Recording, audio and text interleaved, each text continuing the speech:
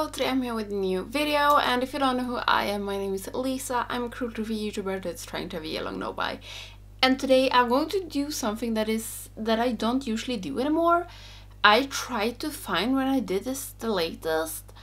I don't know when it was, but I'm going to do a favorite videos. Maybe I've done one that not long ago that I didn't find in on my channel, maybe, I don't know, but I have some favorites that I want to talk about, and it's going to be equal parts like skincare and equal parts makeup, and then I'm also going to talk about two products that I don't like. And also, like, I'm not going to talk about an eyeshadow palette because I've used so many different eyeshadow palettes the latest weeks, so yeah, I think we just hop into this. And I thought that I could start with the skincare, and I do love skincare. I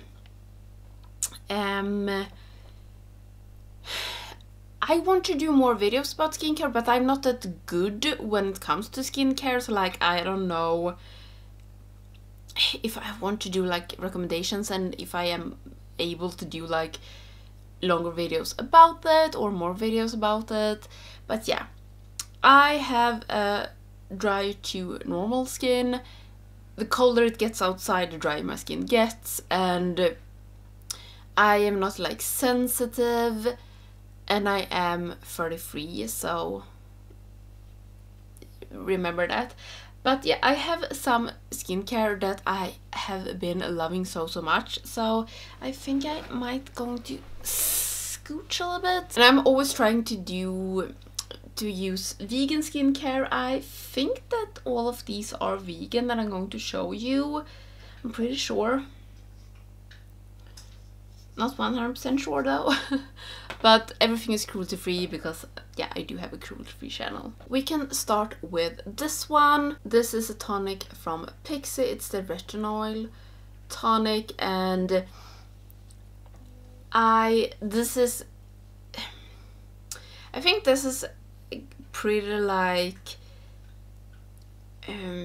what is it even called, like not that strong. And I know that you are not supposed to use like acids and stuff in the summer because it makes your skin more sensitive to the sun. I don't want to go into this, but I use I use SPF every day, and I work in an office with just a tiny little window, and I am not out when the sun is out because we don't go together.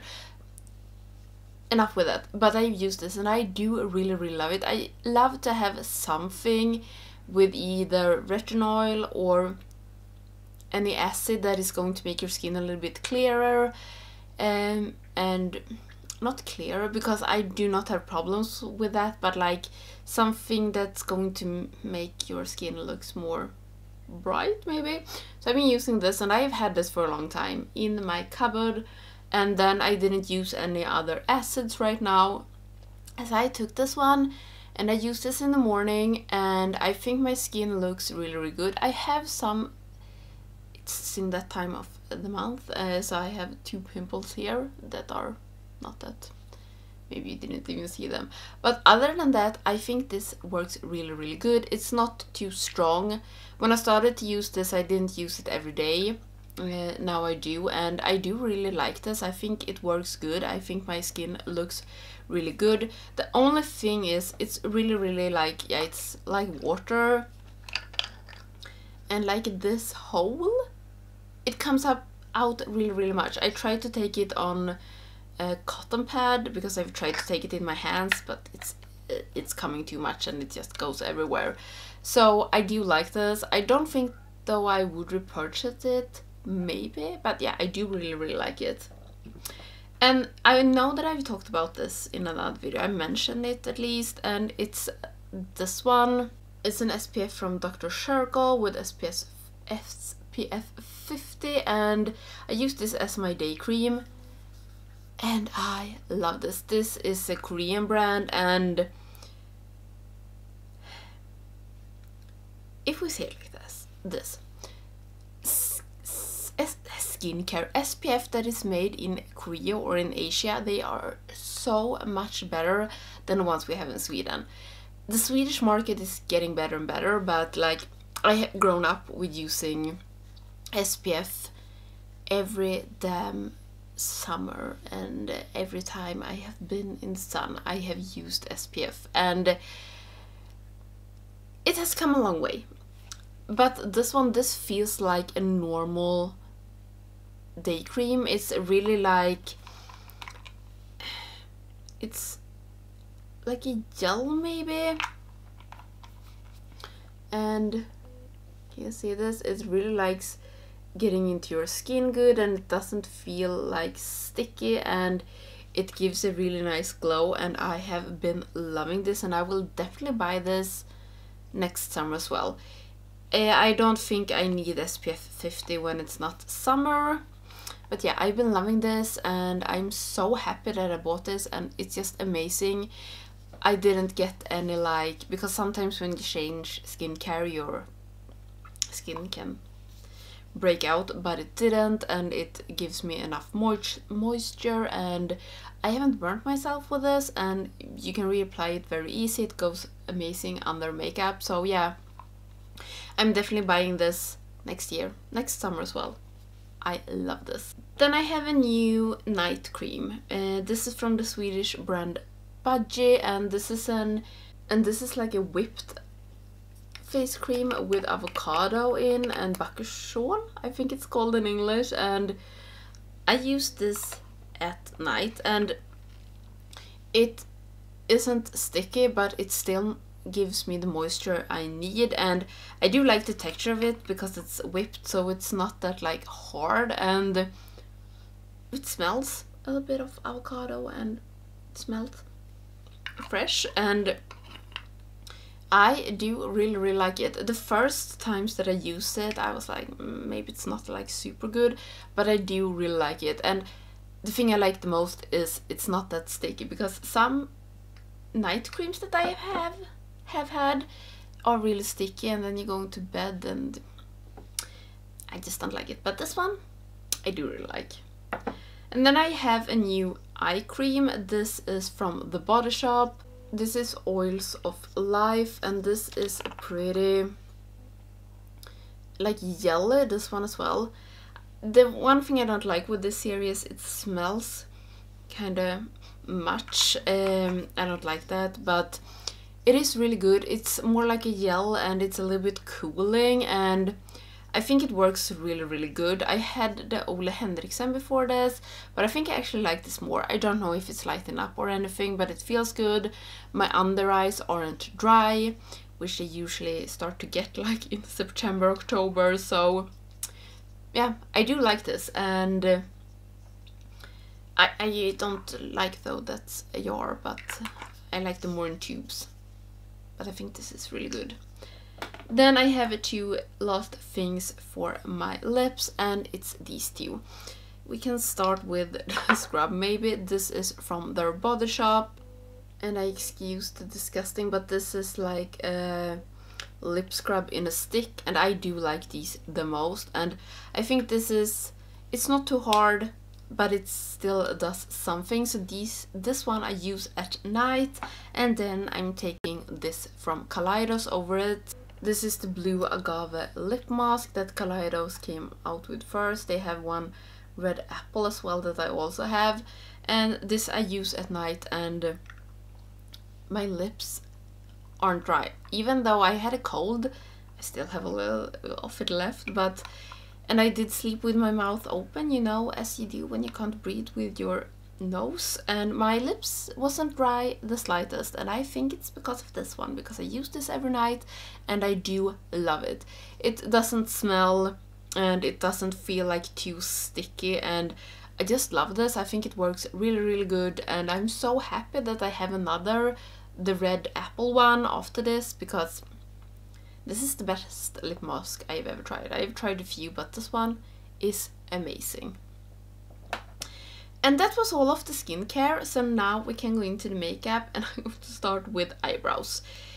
I think I've talked about this. This is NYX Control Freak And okay, this looks disgusting, but this is an eyebrow gel, and this is like the best I've ever tried. I think this is my 4th tube over the years, and I always want to try something new, but when I buy this again, I like, yeah, this is amazing. So I really love this. The only thing is, I think it runs out pretty fast. I don't think that I have super much left in mine anymore.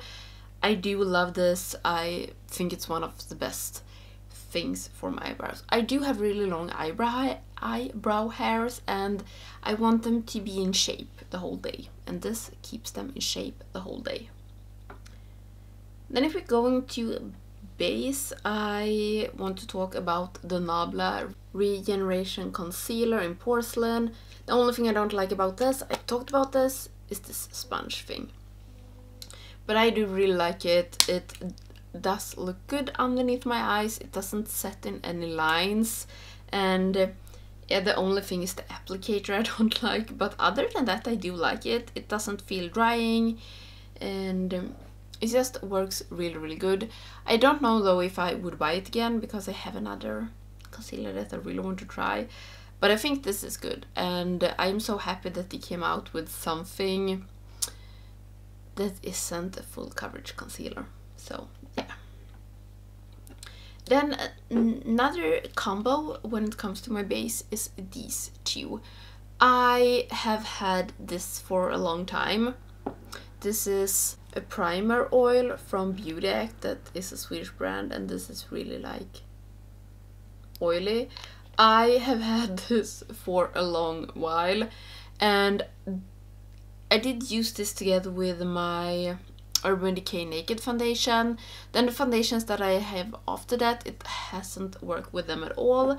But now when I bought this one, the Fresh Nude foundation from Body Shop, it works really, really good together with this. So I take some of this on my hand, and then I take 2 drops of this, and it looks really, really good, because I thought this was a little bit too... I have my first impression. I did use it in Get Ready With Me. I can leave it up here. I thought that this looked a little bit... after a while it looked a little bit dry on me, but not with this, and I just love this combo. I think it's really, really good. It looks really, really good, and this also makes... I don't think it's too high of coverage, but it was a little bit higher than I would wanted. But together with this one, it makes it not that high coverage, and I just think it is amazing. Then a lipstick that I want to mention. This is Rapture from Lethal. This is one of my absolute favorite reds. Now it is just amazing. It is a darker red with a hint of... I think it's kind of purple undertone, and I just love this, and I've used it so much, and I do really love Lethal's formula when it comes to liquid lipsticks. It is kind of drying. For me it works really good, and it also, the thing that I really love, you can reapply this. So if you're going... I've been having this when we have been out eating, and it has disappeared, and I just reapply this and it still looks amazing. So I do really love that. And the last thing I want to talk about that I have, that I'm loving right now, it's a mascara. I changed my mascara after 4 months, and even if it's not empty, I do it because I don't want any problems with my eyes. And this one I bought in the beginning of the year, and it is High Impact by Isadora, which is a Swedish brand, and this isn't like my favorite kind of brushes. It's a big, and it's not a silicone brush, but this is amazing. I have it on today, and I really think it gives me the length that I want, and also enough of volume. And I know this is not the new mascara, but I just love this. I think this is becoming my new favorite mascara, maybe of all times.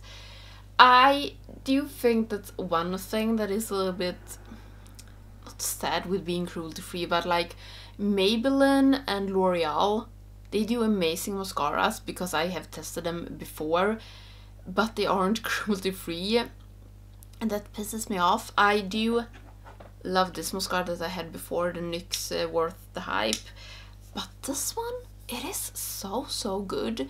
Even though the brush is big, I can work with it, and I'm just amazed how good that mascara is. And I only bought it because it was cheap, and I was like, I need mascaras, it's cheaper here than in a normal store, so I bought it, and I do love that I bought it, and I think I actually will buy it again. And that isn't a normal thing when it comes to mascaras with me. I usually buy one, use it, and then I try another one. But that one I do really love.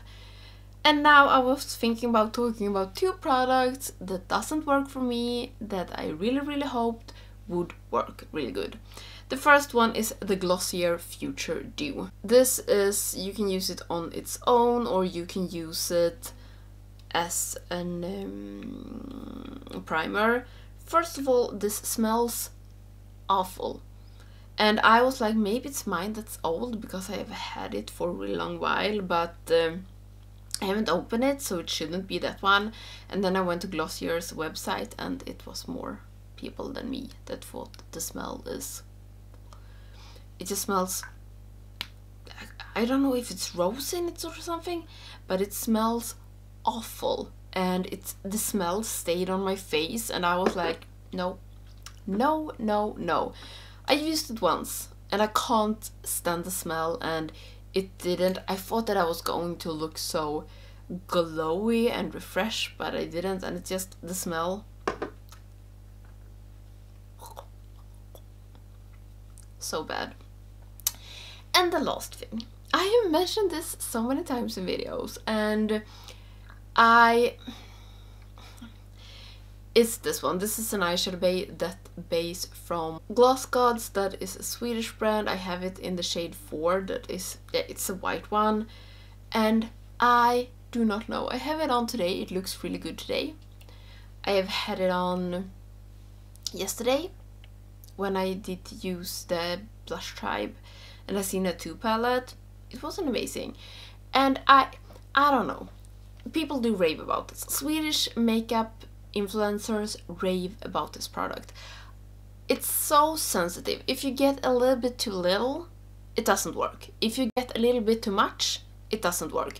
It works amazing with shimmers. My matte shadows, they just crease. If I get a tiny bit too much, it's just a crease fest. I got creases everywhere and my eyeshadow just disappears. When I take the exact amount that is never the same, it works perfect. Everything looks amazing. It stays on the whole day. But other days, after 2 hours, I have no eyeshadow left. And I don't know what it is with this. I'm still going to use it for YouTube because I bought it and I want to use it. And sometimes it works perfect. And it works usually like for 2 hours. It looks really good. And that's like the amount I need. Maybe less as well if I'm filming, so I'm still going to use this up even though I don't love it. A few times I have really been loving it, but it's nothing like if I'm going out to eat, this isn't the eyeshadow base that I want to use because I never know how it will look after 2 hours.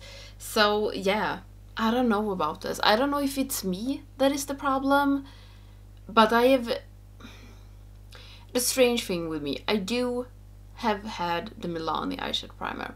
I did love it. It was the best eyeshadow primer that I have ever tried. It was empty. And instead of buying the Milani, I bought this one. Why, you might ask? I have no idea. So I actually did buy a backup of the Milani eyeshadow primer that I will open when I really need my eyeshadow to be in place for a whole day. Because this one, it can't be trusted. And yeah, that was all my favorites and 2 things that I haven't liked. It feels like this video was so long. I do really hope that you like this, and I don't know what you feel about favorite videos. It doesn't feel like it is that popular anymore, like monthly favorite videos. I like though to watch them, even though I am on the no-buy, but I do like to watch favorite videos, and I do like when they are mixed with like skincare and makeup, so I hope that you've liked this video. So yeah, if you aren't subscribed to my channel, please do so you don't miss any of my videos, and I hope that I will see you in the next one. Bye!